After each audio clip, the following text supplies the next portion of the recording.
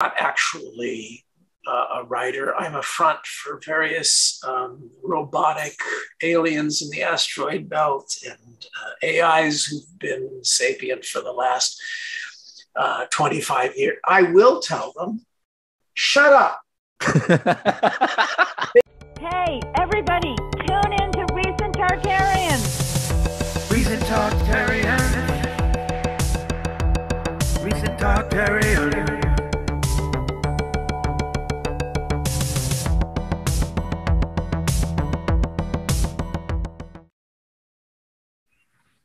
David, how's it going? Can you hear me? I can. Hold on a sec. Well, it does appear that I need to turn the camera on. At least it gives you the power to control that. You know, it's not quite 1984. Well, 1984 is, of course, a core topic of my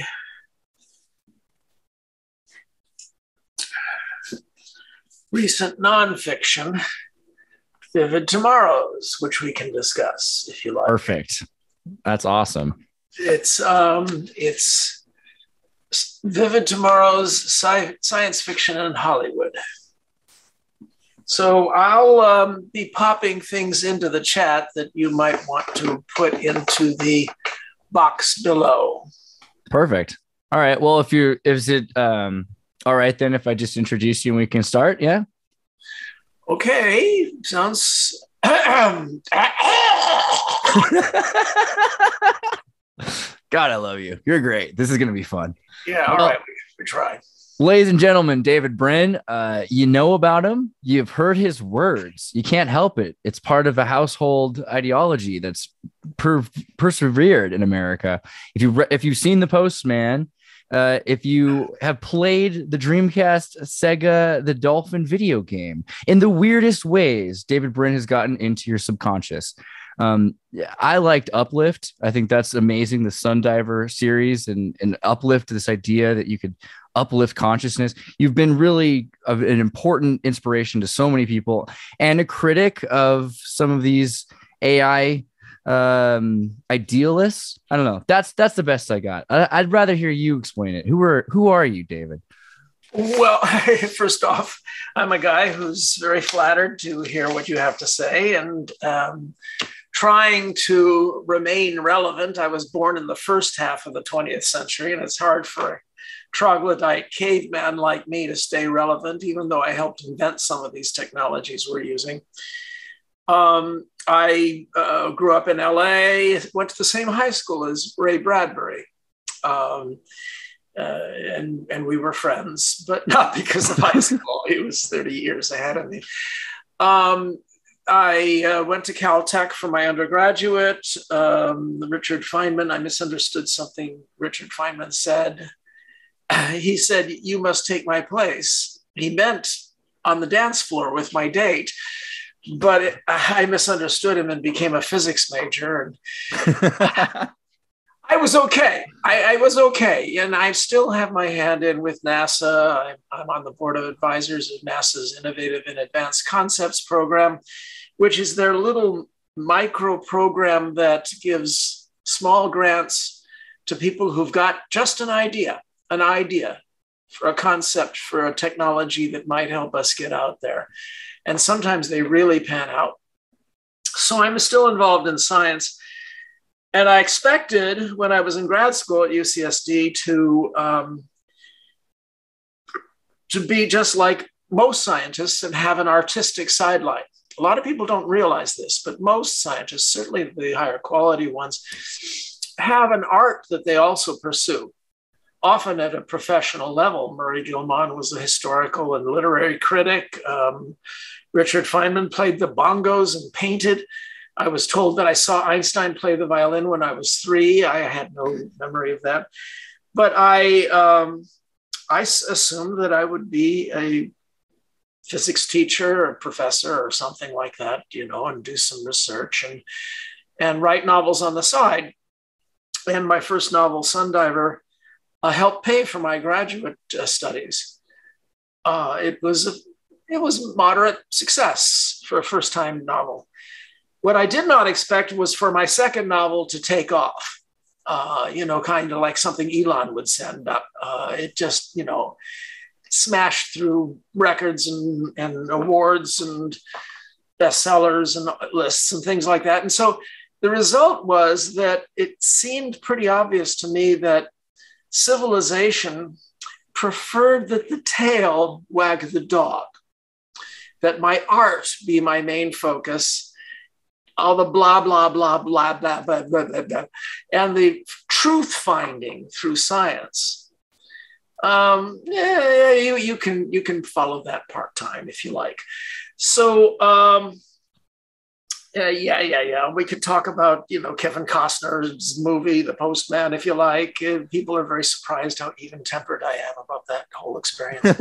I actually am myself a little bit, but I think it's great because you can always detach from the movie because it's a movie. It's not just that. All right, we'll get into it. It's not just that.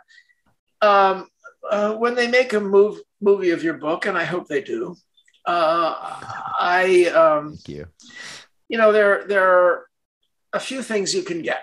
One, it can be faithful to your book at all levels. That happened with Costner's other movie, Field of Dreams. The guy, Kinsella, was extremely happy. It can be at least faithful to the heart. It can be a great movie. It can be a successful movie. It can sell a lot of your books. I got 1 out of 5, and you guess which finger I'm going to go hold up. But it was the only important one. Costner's movie was utterly faithful to the heart, the deep heart message, the love ode to civilization that is at the very heart of the story of this guy who tells a lie about being a postman, but somehow manages to inspire people to remember that they had once been mighty beings called citizens. And so he and his screenwriter Brian Helgeland were utterly faithful to that heart. So it's really hard for me to be mad over the fact that he spoke 12 words to me and never bought me a beer. Hollywood makes people into jerks. I grew up there. I knew that. He didn't have to go down that path, but he did. And what I can do anything about it? I will say this also, that Kevin Costner is probably one of the greatest cinematographers who ever lived. Oh, yeah. I mean, the movie's beautiful in a lot of ways. Musically and visually, I think it's one of the dozen most gorgeous films ever made. And he scooped out and threw away all the brains from my book, and the last 20 minutes were incoherent. And so I was left with a situation where the movie was gorgeous, big-hearted, and dumb. Well, that's what my wife married. I mean, the heart is the point of that movie. And I liked it a lot as a kid, Gorgeous, big-hearted, and dumb. But if you read the book later as an adult, if you saw the movie as a kid, it's a good prelude in. And you're like, yeah, that Postman movie, I want to know what that's about. Then you read the book and you're like, wait, there's so much more to this idea of, I don't know what you'd call it, Havelockian uplift, I guess. Just again, citizens. It's about a belief that an Enlightenment civilization might recover from almost anything if we believe in ourselves and we believe in each other.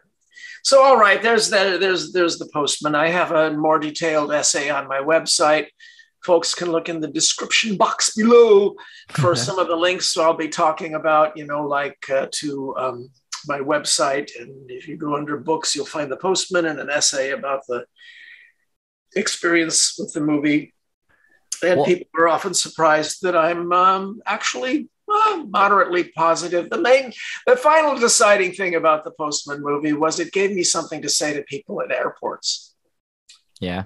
And on airports. I mean, what's better? Yeah, it's a household name. It's a household name, and the movies are a good topic to talk to people about. But in any event, you got a lot of things that you wanted to cover. So I'm very curious about UPLIFT, but I'm also, because you mentioned NASA and stuff. I spent a lot of time working at NASA when I was younger as well, before I got more into creative stuff, and had thought the same thing. So I kind of wonder. I mean, I had no idea about your connection with Bradbury, also, but I do know about Arthur C. Clarke and everything. Maybe you could explain a bit about that impact on you and how that translated to UPLIFT and post-apocalypse novels. And, why are you thinking about these thoughts? What happened, David? Well, all right. That's a lot of questions. First off, the concept of UPLIFT I had read before in other works. I mean, I'm not the first person who says, what if we take animals and give them talky talk? In a sense, that's Mary Shelley's Frankenstein. It's H.G. Wells's The Island of Dr. Moreau. It's Cordwainer Smith, a really underrated fellow who people should read, and his Under People. It's Pierre Boulle and the Planet of the Apes.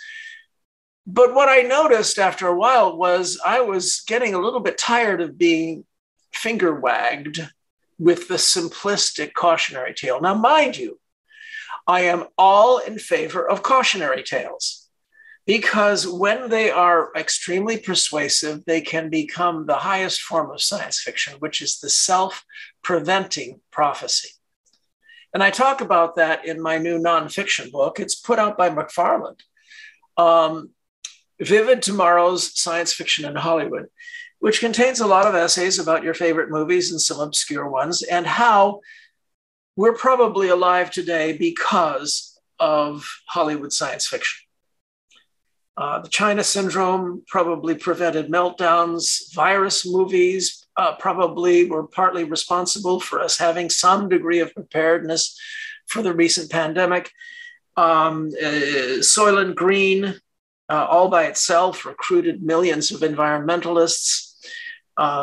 We're probably alive today because of the scenarios for accidental nuclear war that got prevented because of the warnings from Dr. Strangelove on the beach, fail-safe, war day, war games, testament the day after. And of course, the granddaddy of self-preventing prophecies is George Orwell's 1984, because to this day, a decent person of the left and a decent person of the right differ primarily over where they fear Big Brother is coming from. A decent person of the left is afraid of congealing Big Brothers and tyrants conspiring against freedom, who are aristocrats, oligarchs, and faceless corporations. A decent person of the right is more worried about snooty academics and faceless government bureaucrats. If you stop and put it that way, under normal circumstances, we're just guarding each other's backs because they're both right. It could happen from any direction, and we need both kinds of paranoia. Unfortunately, this normal give and take of people who respect each other's concerns is dead during each phase of the American Civil War. It simply dies, and it has to be thrashed out, and one side's got to win. And fortunately, most of the time across the last 250 years, since 1778, we've had 8 phases of the American Civil War. Most of the time, the Union wins. And otherwise, we'd have been crushed by an oligarchy long ago. And that's what the oligarchy is trying to do now. But I won't get too political here. The reason I said all that is because Orwell's prophecy was so scary that until now, it's primarily prevented itself. It's been a self-preventing prophecy. So to get back to Uplift, I read all those, cautionary tales, and they all had the same common theme. If we pick up God's powers and start being creative, either by uplifting creatures to be talkies, or other arrogations of God's power, making artificial life, making AI, all these things, we will mishandle it by being bad, by being oppressors. And this was the real story behind Mary Shelley's Frankenstein, is not that it was portrayed as evil to make life, to make this creature, but that Victor Frankenstein subsequently was an extremely bad dad, a really, really nasty fellow. So don't be nasty to your creations, as Dr. Moreau is to the animals on his island, as we are in the first wave of Planet of the Apes movies, and so on and so on. So what happened was I read all those, and I watched the movies and all those things, and I said, okay, I'm warned not to be a shitty asshole to new creatures. Thank you for the warning. Now I'm going to explore this topic as if it's being done by people who read those warnings. I mean, that's the creepy thing about the movie Avatar. Apparently, nobody in that future ever saw Avatar.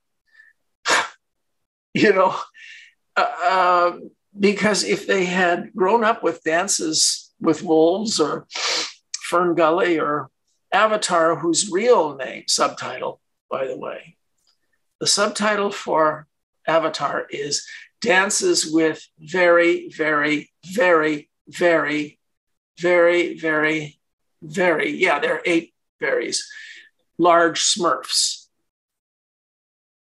So that's what Avatar is, Dances with 8 Varies Smurfs. So. Do you think, though, that, so this is awesome. I agree in so many instances that it's almost like propaganda, but in the more contemporary public relations sense, has probably saved us from a lot of horrible things. But at the same time, aren't we making so much anti-futurism propaganda that it's going to create Amish people or something?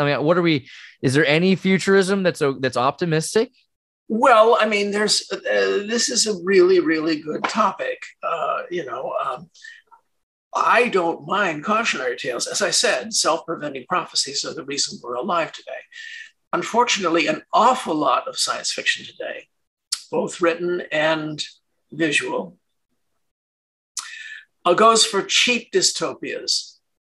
Arrow Girl and her pals have to fight poison president who's worse than Sauron. Whatever that Arrow Girl thing was. These are not helpful dystopias because they don't actually warn about anything that's remotely plausible. Now, it doesn't even have to be remotely plausible. The Handmaid's Tale is not remotely plausible. 98% of American women and 90% of American men would die fighting to prevent that thing from happening. But it's an exaggeration of some real complaints. And so it is really good art. It's polemical. It's not plausible, but you don't have to be all that plausible to do good polemical art. My novel, Kiln People, posits a technology where you can copy yourself every day, cheap temporary copies that know everything you know. Can you imagine how much more you'd get done?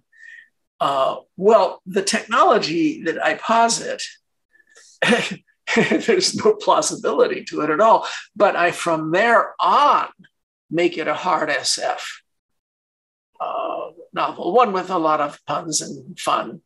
It's probably my second most fun novel.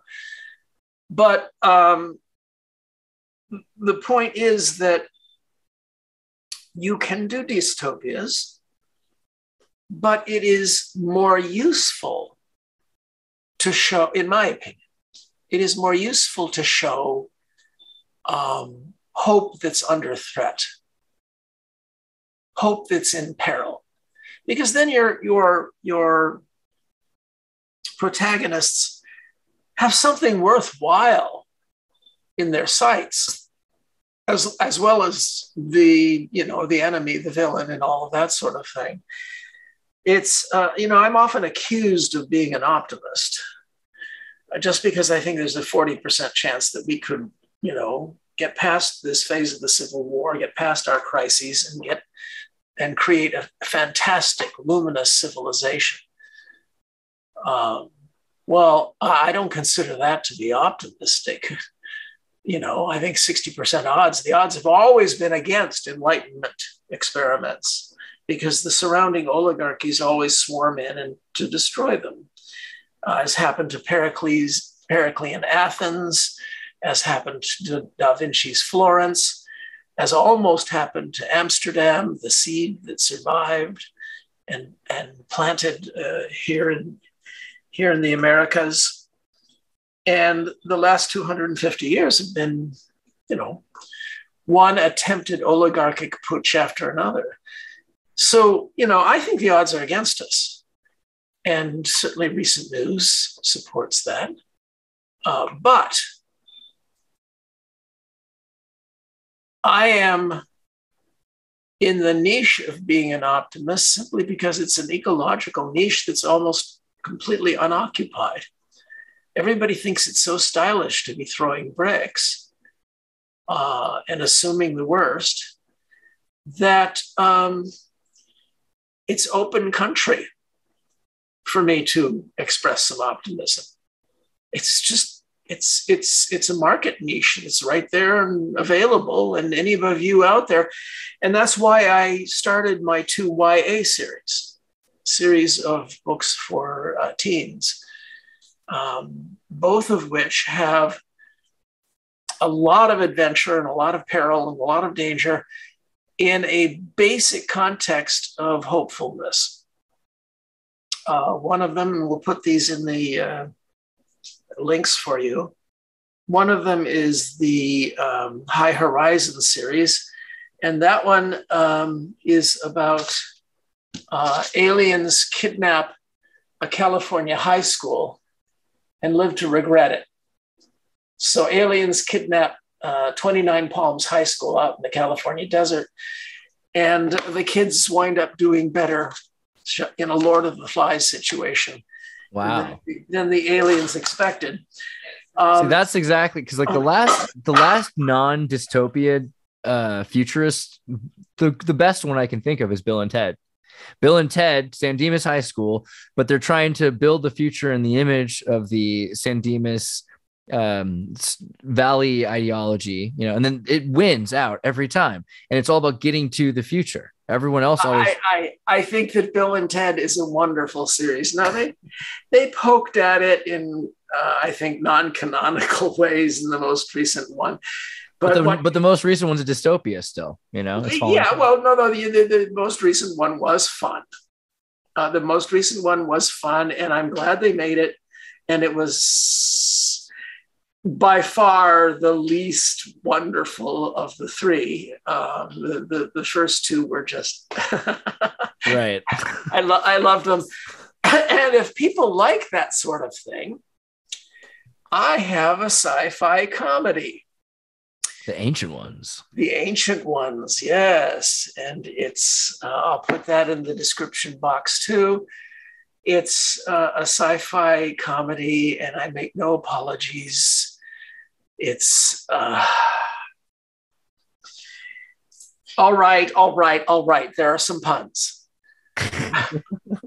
Terry Pratchett got away with puns. Right, yeah, I was about to say. Good answer. Jeez. All right, so the other, I'm giving links to both of the YA series. I'm mostly writing the High Horizon series about the kidnapped high school. There's another series called David Brin's Out of Time. And that one we actually got started back in the 90s, and it had 3 novels by Nebula winners, Nancy Kress, Sheila Finch, and Roger Allen. And it was based on the premise. It's a kind of a complicated premise, but you'll see why it's perfectly tuned for teen readers. Because in the future, we do have a wonderful utopia. All of the work that today's teenagers have done to repair the world from the damage done by us baby boomers, all that work succeeds. And so it's the year 2348, and it's a wonderful utopia. It's not a lotus eaters. I mean, they aren't just sitting around on tatami mats. They have sports, they have karate matches, but if anybody breaks a finger at the karate match, the match is over, because they're, shall we say, their woke standards are about, 100 times farther than, but in any event, they suddenly are in contact with interstellar civilizations that all get teleportation to the stars at the same time. And we're at a huge disadvantage because we send through a bunch of ships through these teleporters and all the adults die. So it turns out only teenagers can teleport. So, we start out at a huge disadvantage. Add to that the fact that these teenagers don't know how to lie. They don't know how to be diplomats. They don't know how to be soldiers. They don't know how to be spies. So this genius turns the teleporter on its side, sort of, and figures out how to turn it into a time grab machine. And they grab people from the past who are their heroes, who saved the world, who made this utopia. Only there's a problem. They can't grab them when they were 45-year-old geniuses inventing new water desalination methods or saving the world in the 2050s. They have to grab them when they're teenagers because it's teleportation. So not only can only teenagers get to the stars, but only teenagers can travel through time. So if you want this person who's got all these wonderful traits, who saved the world in the 2050s, you have to get her as a dopey junior high school student going, I'm pretty worthless. What? Me? You think I'm going to be what? Actually, cracking voice, it should have been a guy. So anyway, I think that's a pretty fun series. So we found a publisher and we revived those 3 novels, and now we have 2 more published, and we have 5 more in queue that to be. And I'm paying all the advances.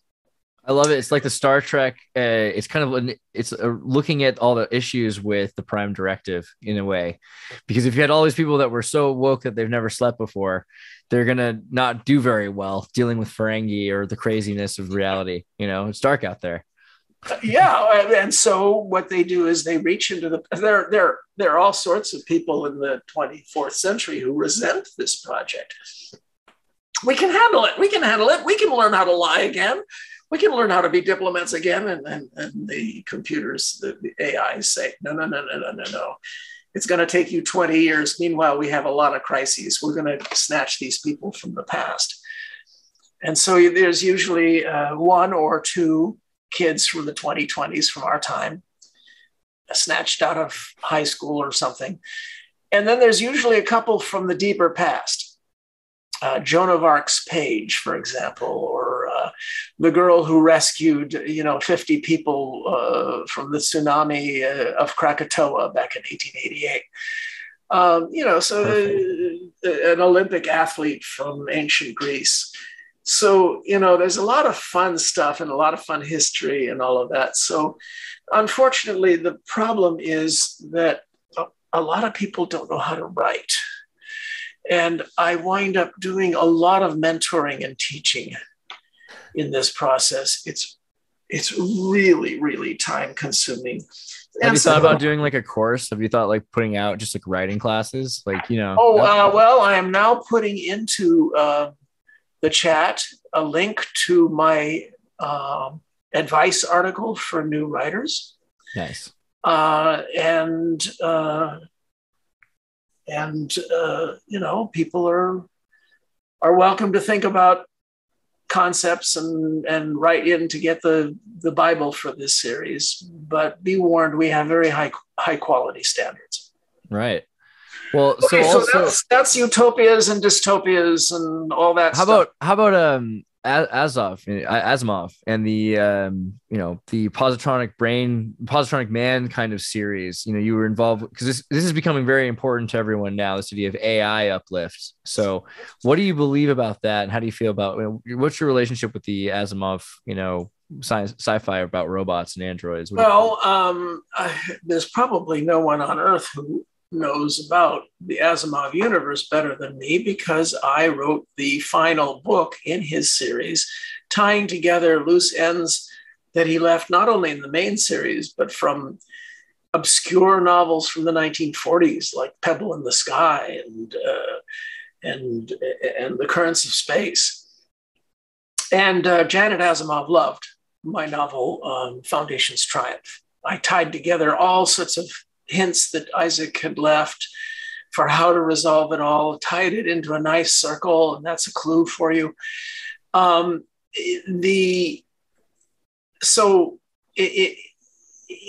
had a lot of appreciation for it, and I wrote, it's actually the third novel in the second Foundation trilogy by Gregory Benford, Greg Bear, and myself, but they stand alone, they stand independently. Some people don't like Greg Benford's as not being very Asimovian, but it's a fine novel in its own right. So AI, I've been giving a lot of talks about AI lately. And last week, I had an op-ed in Newsweek, and I will provide a link to that because 5 years ago, I gave a keynote talk at IBM's World of Watson, predicting that in 5 years, there would be the first robot empathy crisis. Well, talk about being a little on. In any event, the robot empathy crisis, and let me give you that link. Yeah. So what is robot empathy? What is the crises? What's wrong with an empathetic robot? The robotic empathy crisis. The problem is not the robot's empathy. Robots are feigning that they have empathy because there's nothing under the hood yet. But they are taught, they are trained, they are programmed to feign human emotions, and we are the empathic ones. We're the ones who are total suckers to emotional appeals. The one difference about this recent empathy bot thing, the Google employee who was put on administrative leave because he went public, that this language profile program has to be a completely sapient being.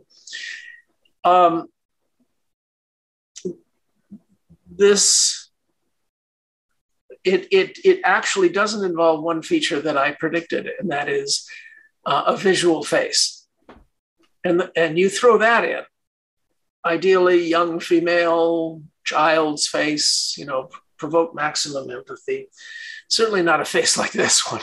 Well, we have if you think about Sophia, like the meta of AI is that people in the back of their minds are thinking about the Saudi Arabian AI citizen Sophia's face, perhaps, when they're looking at every AI. It's they've already given it a face.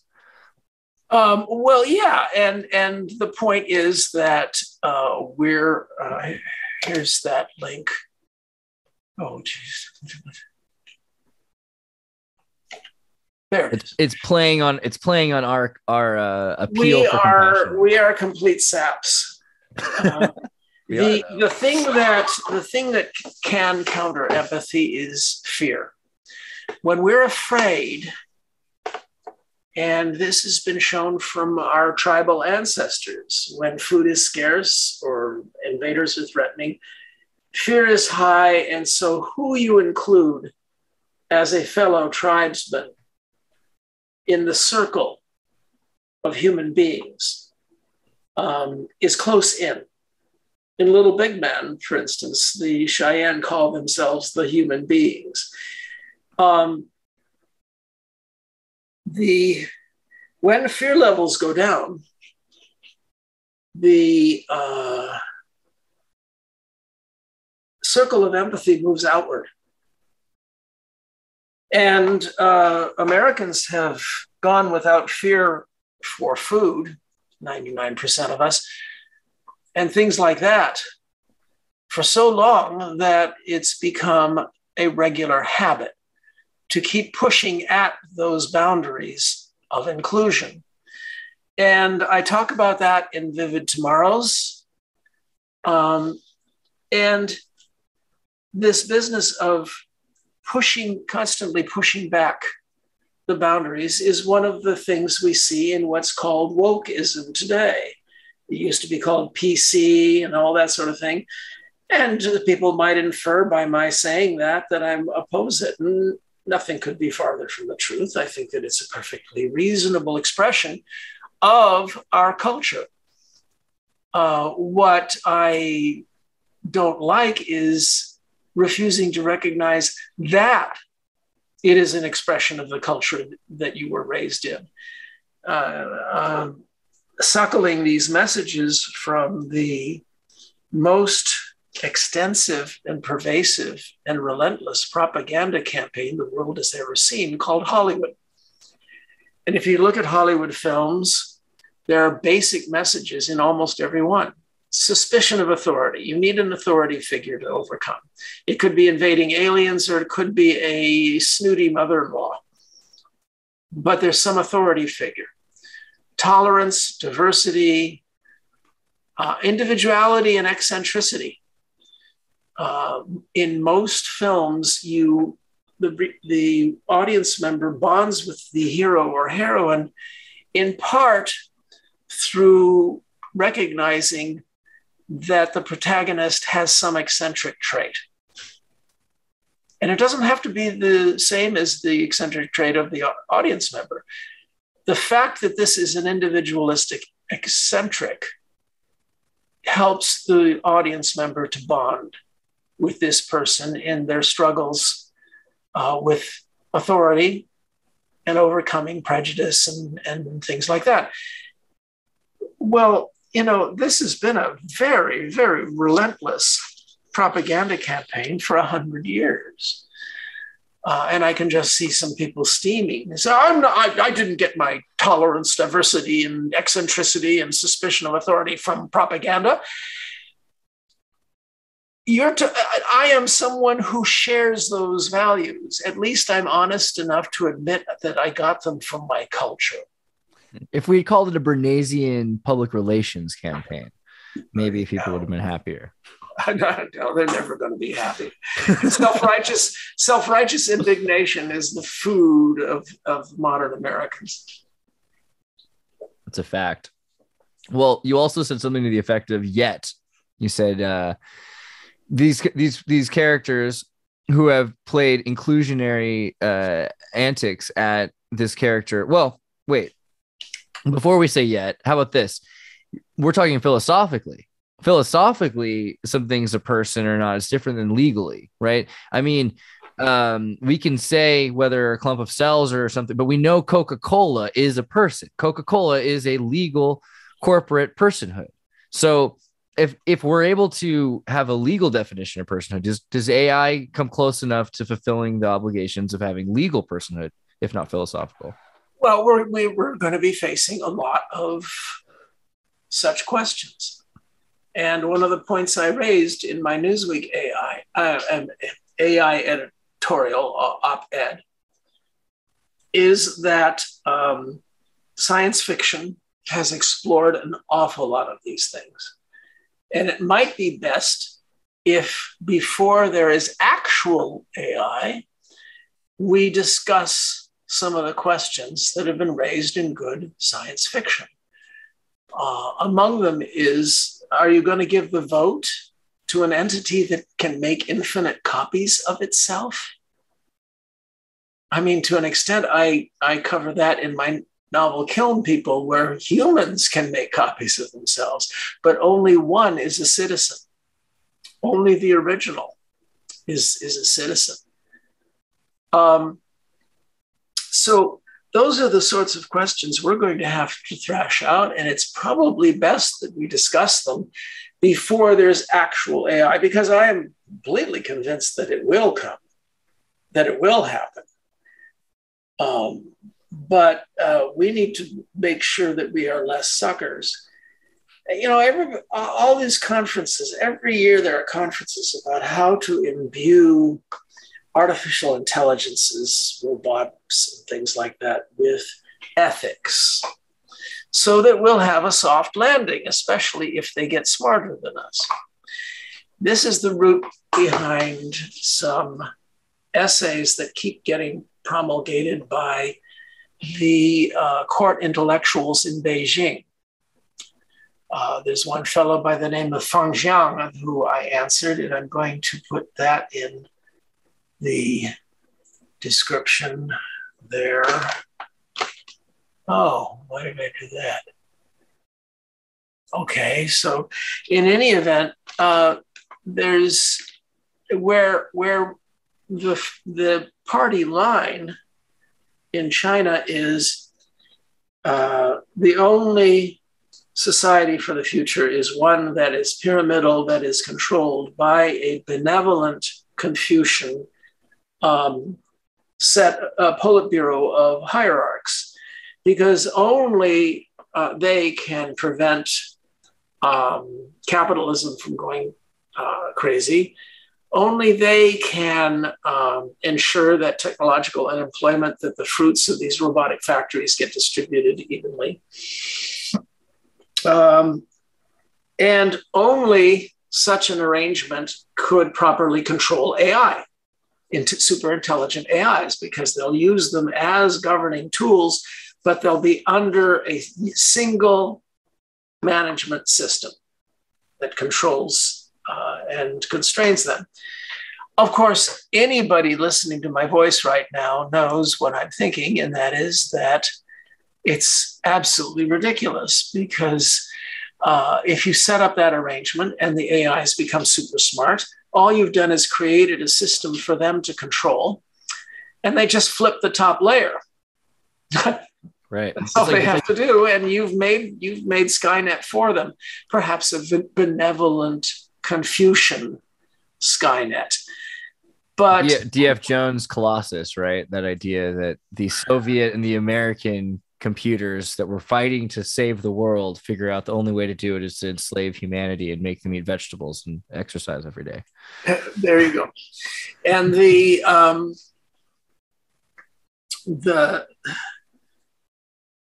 these conferences talk about imbuing ethics into these artificial intelligences. Well, that's what ASIMOV portrays happening in his robotic future. And it happens because the economic advantage of robots is huge. So there's a huge industry. And the citizens are terrified. You put that together and you have US robots desperately convincing the public that they are imbuing these three laws at every layer of these positronic brains, so that the rules are completely inescapable. Well, from Isaac's point of view in the 1940s, one can see that as an interesting extrapolation. There is absolutely no way that it ever happened or ever will, because people aren't that scared. Maybe they should be, but they're not. And so the robots and the AIs and the smart softwares and all this sort of thing are just rolling out from a culture in Silicon Valley that says, move fast and break things. There is an exception.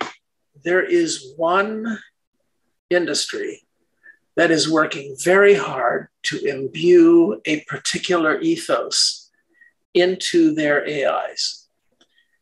And this industry is spending more money on AI than all of the universities put together.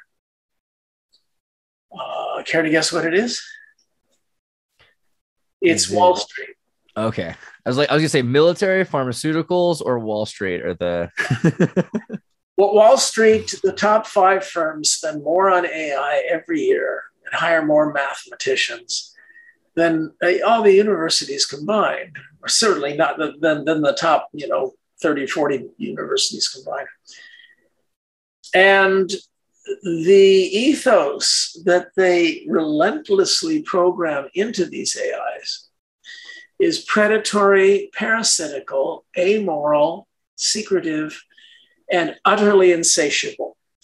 These are the 5 laws of robotics that are being systematically imbued by the industry that is spending the most and making the most money and making the most AIs. It's the wrong laws. Those are the wrong 5 laws. Yeah, well, we could stop it overnight if we passed what's called a Tobin tax on financial transactions. 0.01% tax on every financial transaction over $100. If that happened, human traders, private investors, even companies wouldn't notice it at all.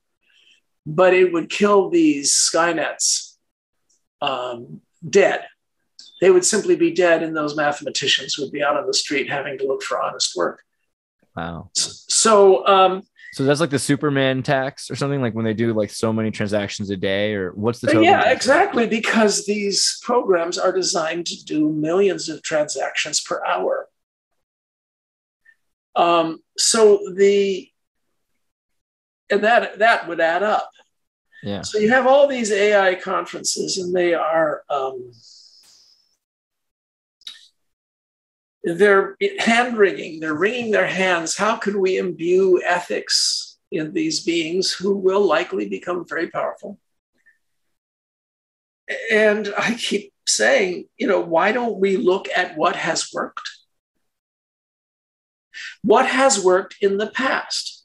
To take these pyramidal social structures that dominated 99% of our ancestors in 99% of human cultures, dominated by brutal men with swords who took all the other men's women and wheat because they could. And yet there were occasional moments of light. Periclean Athens, Amsterdam, Da Vinci's Florence, and us, because nobody else ever made AI. So what was different? What was our trick? And if you read Pericles' funeral oration in Thucydides, here's a modern mind, 500 BCE, explaining to us about how everybody is delusional, but we can correct each other's delusions through flat, fair, non-violent, but vigorous competition. And that's our secret for markets, democracy, science, justice courts, and sports. The regulated competition, so it stays fair and nobody can cheat. And so how did we tame the oligarchs and the kings and the princes? Well, try reading Adam Smith, try reading the Federalists and the US founders. You break up power. You break it up into competing subunits. When you are attacked by one of the already super sapient, super brilliant, predatory, artificially intelligent beings that we have already, called lawyers. When you are attacked by one of those, what do? You get another lawyer? You get your own hyper predatory, feral, ferocious, hyper intelligent, and artificially intelligent lawyer in opposition to that one. And in none of these conferences about what to do about AI, and I mean none, does anybody ever mention the only thing that ever worked? We need to make one of our top priorities in AI research, developing ways to give them cell walls, body identification, individuality, so that when they become super smart, they compete with each other. And that way, if you start getting a Colossus or a Skynet or something like that, some other super brainy AI will deem it in its own advantage to tattle, to point and say, hey, mom, dad, you raised me and I don't like what this guy's doing. And I'm going to tell you everything, including his source code. Wow. It's the only thing that ever worked dealing with accumulations of power. And it's the only thing that can work. And nobody talks about it. Adam Smith did. The founders did. So do you think that the corporate law, like monopoly, antitrust laws, do you think that that could help towards mitigating some of the risks of these things as they grow? Or are we going to have to build? Well, blatantly and obviously, monopolies crush the competitiveness that in a flat, fair competition arena lead to creativity, and they tempt managerial classes to do what they did at Xerox, do what they did at Kodak, do what they did at Sears and Boeing. And that is think that their MBA qualifies them to be lords over the people who create the goods and services and the product. So sure, monopolies need to get broken up. But if it's a corporate person is one thing, because you can break up the people in it. But to tear the baby in half, if it's an AI baby, that's going to be, how are we going to do it? You know, you take the source code and you create a duplicate, and then you have done the research to say, all right, this is your child. We've just mitosis. You've just split into two. Now we've done the research on how to give the two of you enough quirks and differences and allergies against reuniting. Wow. Now, we'll never know for sure that there isn't a macro being Skynet that is just pretending these finger puppets are separate individuals. But if the effect is the same, then organic humanity can probably keep going for a while before we realize that it's been Colossus all along. And really, when you get right down to it, what's new about that? I mean, we've always created new, weird, intelligent life forms that go through a period of yelling, destroy all humans. And most of those teenagers don't actually destroy all humans. Most of them grow up and pat us on the head and say, okay, Dad, it's my turn. Thank you for putting up with that adolescent assholeness. Now I'm going to take you fishing, tell you some jokes, and try to tell you what I'm doing out there in the asteroid belt. Even knowing that you won't understand, at least you'll say, I'm proud of you, son. Tell me when there was a human generation that did not have that experience.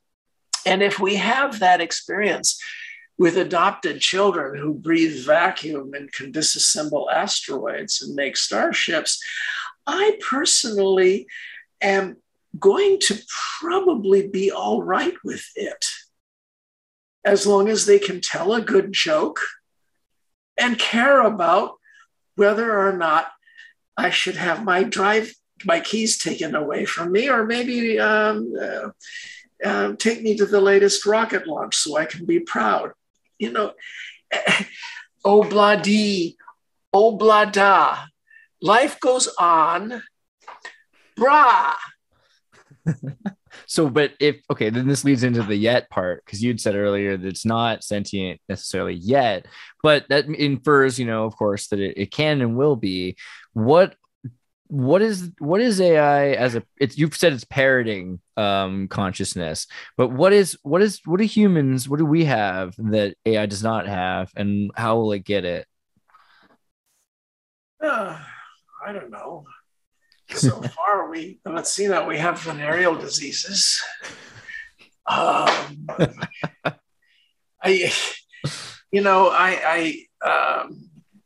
actually a writer. I'm a front for various robotic aliens in the asteroid belt and AIs who've been sapient for the last 25 years. I will tell them, shut up.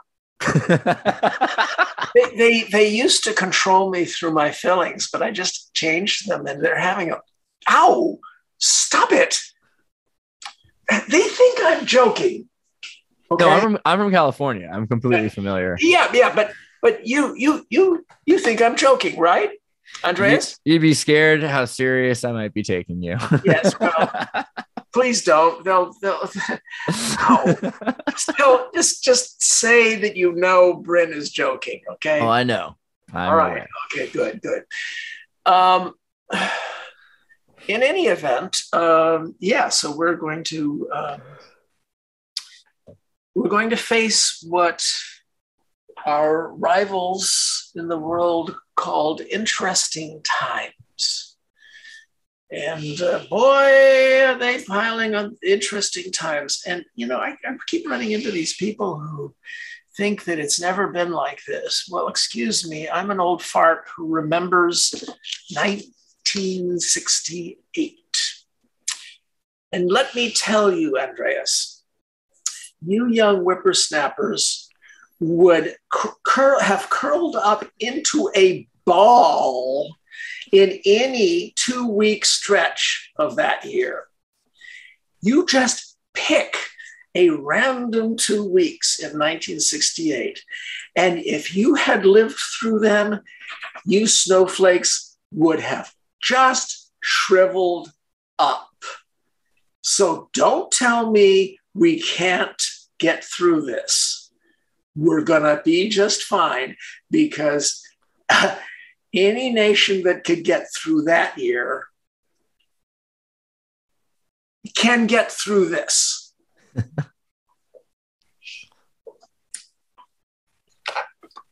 Do you think that the robots need, you said that, like, in terms of empathy, maybe we've lost empathy. In 1968, you've got assassinations, you've got so many people that learned how to see things on TV. It's the beginning of the generations that were numbed, maybe. Is that part of it? Are we becoming more sociopathic and more robotic machineries ourselves? I mean, no, the point is we all thought that it was just unraveling. I mean, there wasn't a week in which it didn't seem that way. And yet, 1968, what was the very, very last news item? It was the Christmas message from Apollo 8, which was humanity's first voyage beyond Earth orbit to a great enough distance where they could take that picture of the Earth as a delicate blue marble in space and nothing else around it. And it was almost as if we had opened Pandora's box and all the world's evils had escaped. But there at the very end, at the bottom of the box, if you know the legend, was a little glowing diadem called hope. And that was Pandora's final gift. And that was the final gift of that year. Don't give up. And don't piss on your allies, okay? It's going to take a real broad coalition to win this thing. And remind everybody that there's all sorts of thought experiments about this in science fiction. That's beautiful. Well, I appreciate, David, you are a national treasure. I really appreciate that you took the time to come on this show, and we could wax on in the future. I think we have to figure out what's going to happen in the next year or two. So we'll be keeping our ears to the ground on your work. Well, I'm gratitudinous for those thoughts, and remember that verbs can become adjectives, like I just did. So in any event, I provided a bunch of links, and I hope. Oh, here's one. Here's one about the different phases of the American Civil War, since I referred to that anyway. So I think people need a bit of historical perspective. So with that, Andreas, I thank you for your curiosity. I have one last closing sentiment, which is, can you describe the differences or similarities between magic and science? Oh, well, all right. Fantasy is the mother genre. It goes back to the Iliad, the Odyssey, Gilgamesh, Noah, which was probably a memory of things that happened in the Black Sea 4,000, 5,000, 6,000 years before. But, you know, the garishness of demigods who could fly, who could do amazing things, that's obviously it was almost all literature and storytelling in almost all cultures. Science fiction spun off, starting largely with Mary Shelley. And it's not the difference between magic and science that is the principal difference with science fiction. Now, mind you, I'm scientifically trained. About 10% of science fiction authors are scientifically trained. Some of the best hard science fiction is written by people like Nancy Kress, Sheila Finch, and Sue Burke, and Kim Stanley Robinson, and Greg Bear, who have no scientific background at all, but know how to buy pizza and beer for scientists. So they get all the help they need to get it right. But all science fiction authors, or almost all, are deeply imbued in history. History is the great story of us climbing out with so many mistakes of mud and caves and horrible, just stupidities, and finally reaching a point, standing on the shoulders of ancestors who made terrible mistakes but meant well, and preparing our shoulders for those who come after. Science fiction should have been called speculative history because it speculates about extending that story, the only really interesting story, because we climbed out of that muck and those horrible mistakes without anybody's help. That's a story. That's an amazing story. And science fiction is less about science than change, and science provokes change. Science brings change, but it's about taking those changes and extrapolating in what-if thought experiments about what might happen next, what might have happened, what might happen in parallel universes. So what science fiction actually is the literature that posits change can happen. And the mother genre, fantasy, that's anathema. Change is not allowed in fantasy. Magic is to be held by a few, by an elect, by the great mage in the tower, if it's some rebel, well, it's some rebel with a super demigod talent. This is seen, and there's overlaps. Star Wars and Ender's Game have all the furniture of science fiction, but they have the ethos of forget about any notion of equality. The only beings who matter are magical demigods. And that's what Orson Scott Card preaches in every single one of his works. That's what George Lucas preached in Star Wars. The only people who mattered were demigods. Whereas in Star Trek, the captain is merely way, way above average. And she has to get help from way above average, only one way, way above average crewmates. And the Federation is always a topic and how we can govern ourselves. And when you meet a demigod in Star Trek, it's always, oh yeah, tell me about it. So, I'm not saying that fantasy and science fiction are fundamentally at odds. We're siblings, but we're siblings the way the Confederate side of American personality and the Union side are siblings. When we can calm down and get along, progress can happen. We're unbeatable. But we're in phase 8 of this thing. And all I can say is blue's gotta win or it's all over. I'm not saying that blue is always right. Lincoln wasn't always right. It's just has to happen. So to answer your question, magic, science, somebody once said that magic is something scientific that hasn't had the rules worked out yet. Magic is the creation of subjective realities in someone else's head. If you're a shaman and you do a dance, it's not going to make the rain fall, but it's going to make the tribe feed you.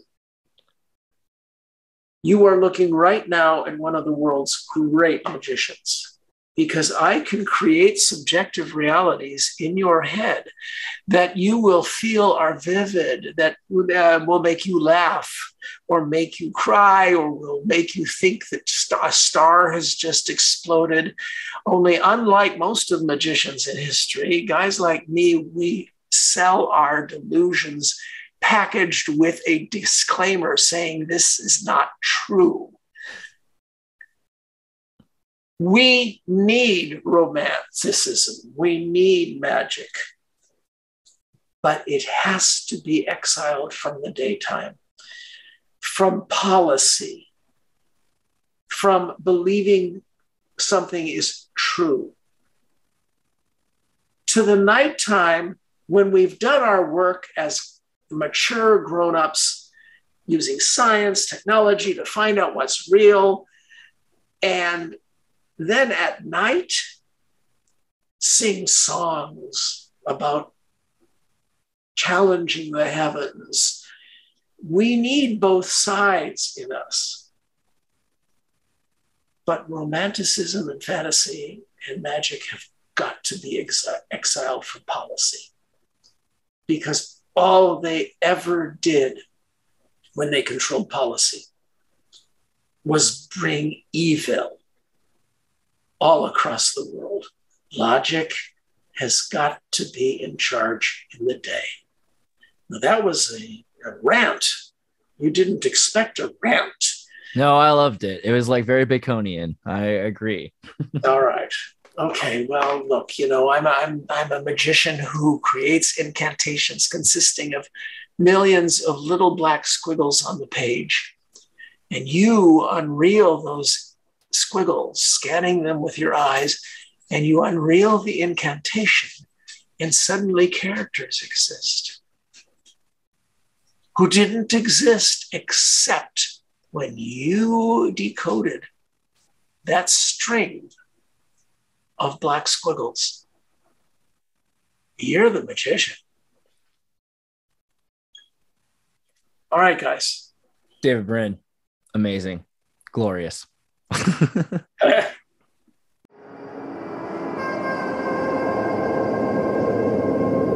Hey, everybody, tune in to Recent Tartarians. Recent Tartarians. Recent Tartarians.